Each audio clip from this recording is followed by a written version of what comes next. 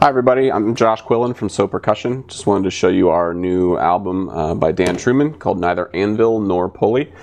When you buy this album, what you get is an old recycled LP from the dollar bin at your local record store that we have put a sticker over top of with artwork commissioned from Frank Alinsky.